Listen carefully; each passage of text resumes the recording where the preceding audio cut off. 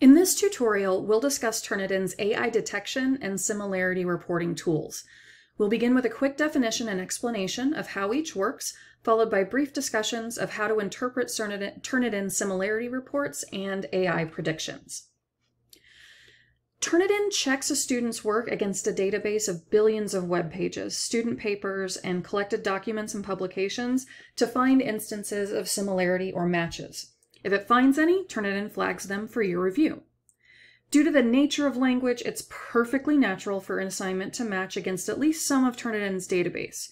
Even if a student uses quotes and references correctly, there may still be instances where Turnitin finds a match. The similarity score simply highlights any potential problem areas in a student's paper. Instructors can then use this as a tool during grading and review to determine if any academic misconduct has actually occurred.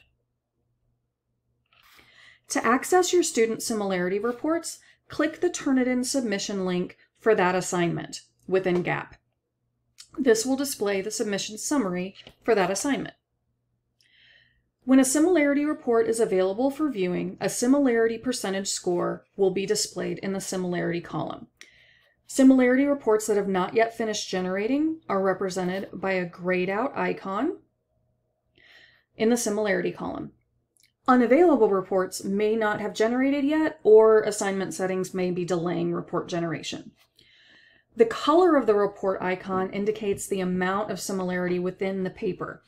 Percentage ranges from 0 to 100%, and possible ranges are blue for no matching text, green for 1 word to 24% matching text, yellow for 25 to 49% matching text, orange for 50 to 74% matching text, and red for 75 to 100% matching text. To select the similarity report you wish to view, simply click the paper title in the submission title column.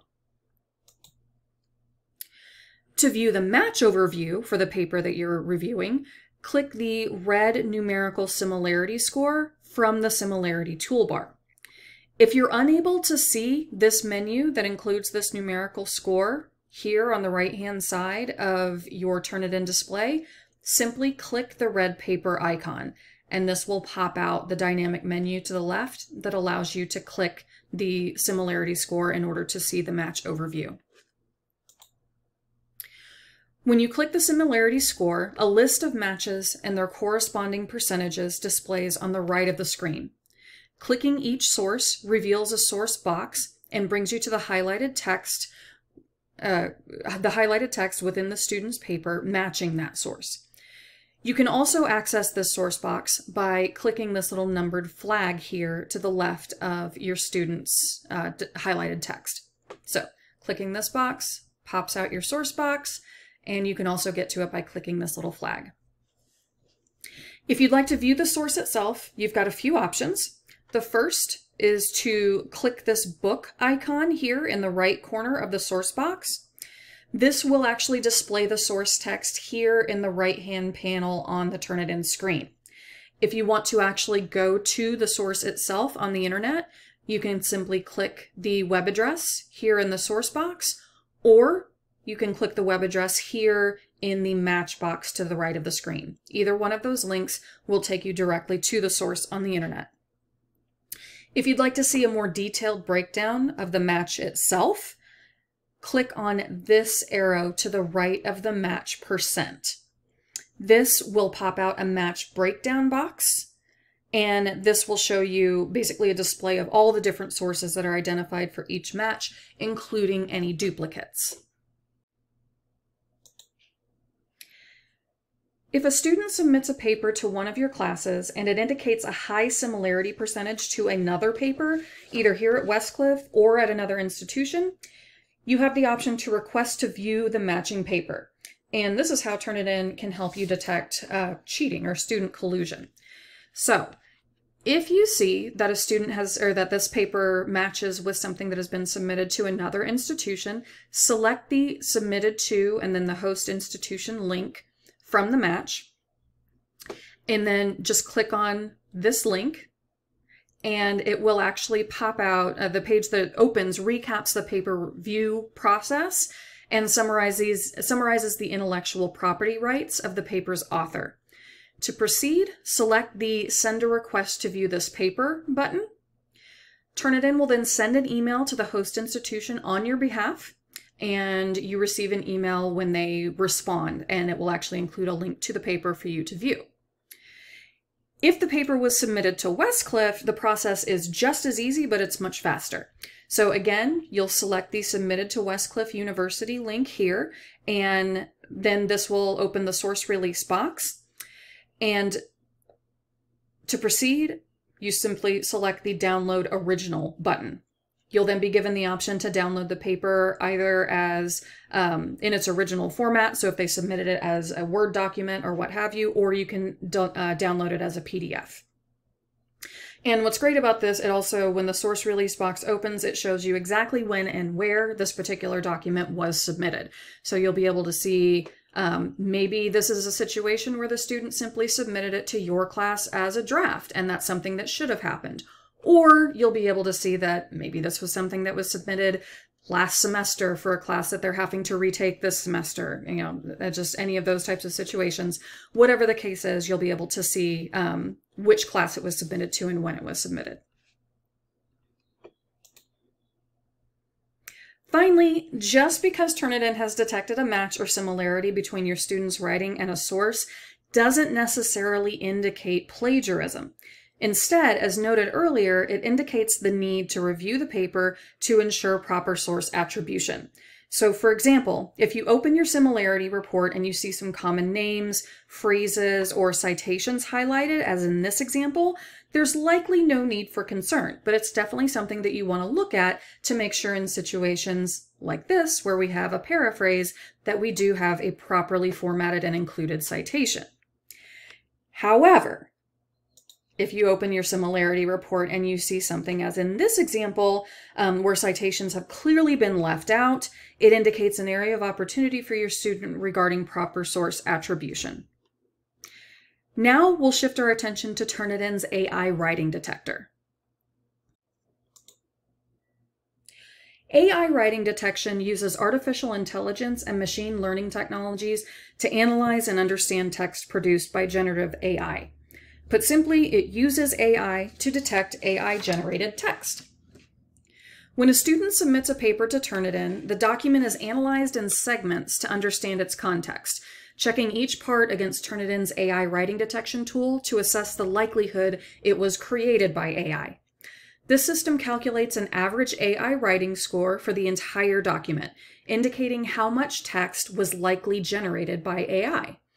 Turnitin's technology, inspired by large language models like ChatGPT, leverages deep learning architecture to predict words accurately, much like your cell phone when it offers you a next word suggestion while you're texting, enabling the identification of subtle statistical patterns in AI writing.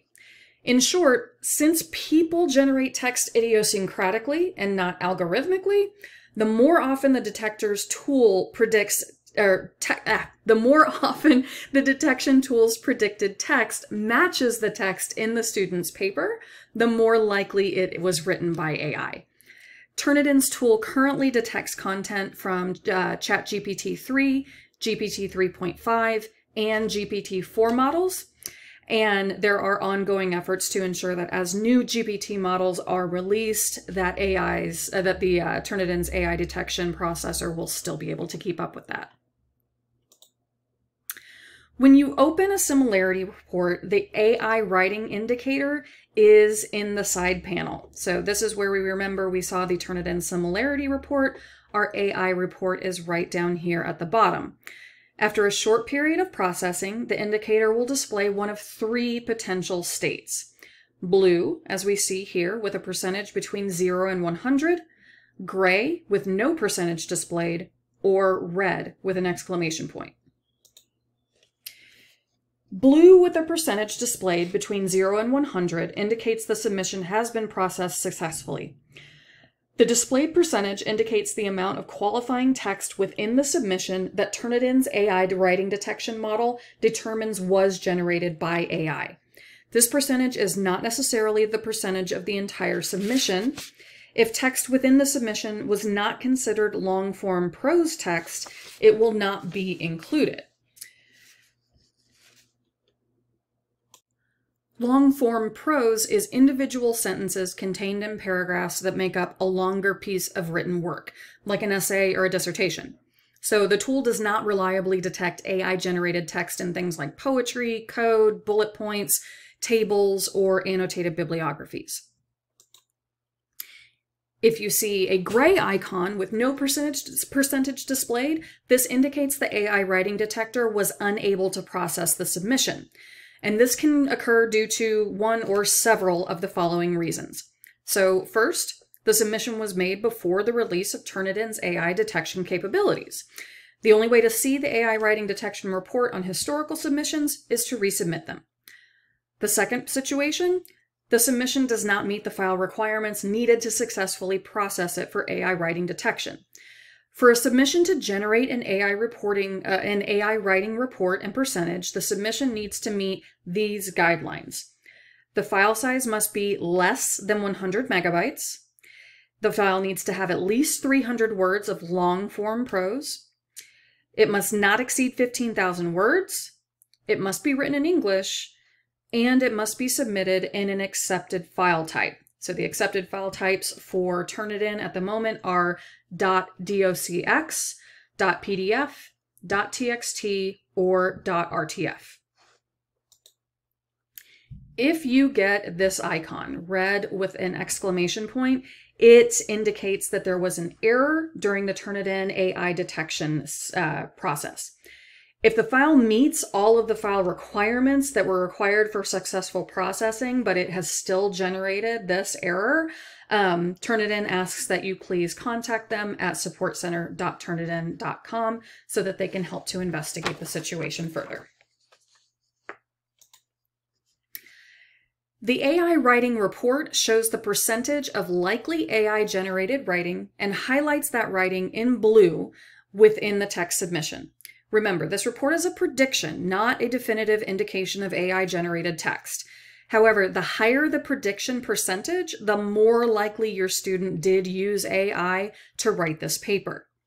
So, just as with Turnitin's originality detector does not definitively detect plagiarism, Turnitin's AI detector does not definitively detect AI-generated text. Instead, both alert you to areas of concerns you should review during your assessment process. Turnitin's AI writing detection technology is different from the technology used within Similarity detection. The AI writing detection model calculates the overall percentage of text in the submitted document that was likely generated by an AI writing tool. Similarity reports, on the other hand, use metadata and forensic language analysis to detect if the submitted assignment was written by someone other than the student. It will not be able to indicate if it was written by AI, only that the content is not the student's own work. That's why your similarity and AI percentages will rarely, if ever, be equal to one another.